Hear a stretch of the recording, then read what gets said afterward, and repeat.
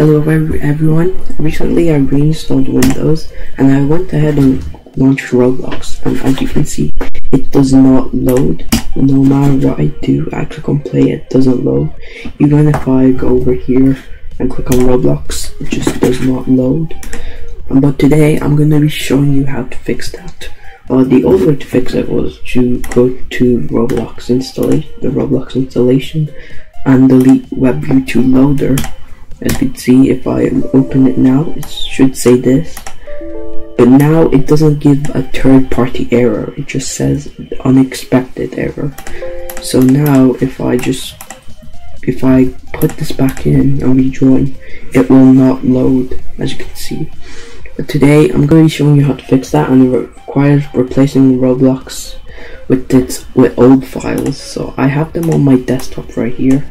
As you can see, we have launcher, beta, Roblox player beta, and WebView2 loader. So what you want to do is, if you want to open up your Roblox installation, I'll just show how to do that again by going here and then open file location. What you want to do here is you want to delete Roblox player installer and Roblox player crash handler. So just go ahead and delete them. And then you want to put these 4 files in the Roblox installation. It's going to say it has 4 files with the same names. Click replace. Alright, now what you want to do is you just want to drag WebView2 loader out again and then click play.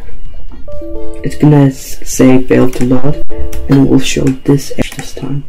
Then what you want to do is you want to put this back in and then launch Roblox player launcher.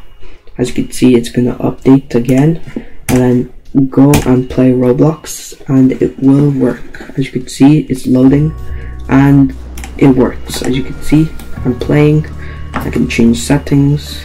As you can see, max graphics, low sensitivity, and yeah, I can just change every settings, and as you can see, Roblox works again. So yeah, that was just a quick tutorial on how to fix that. So yeah, bye guys.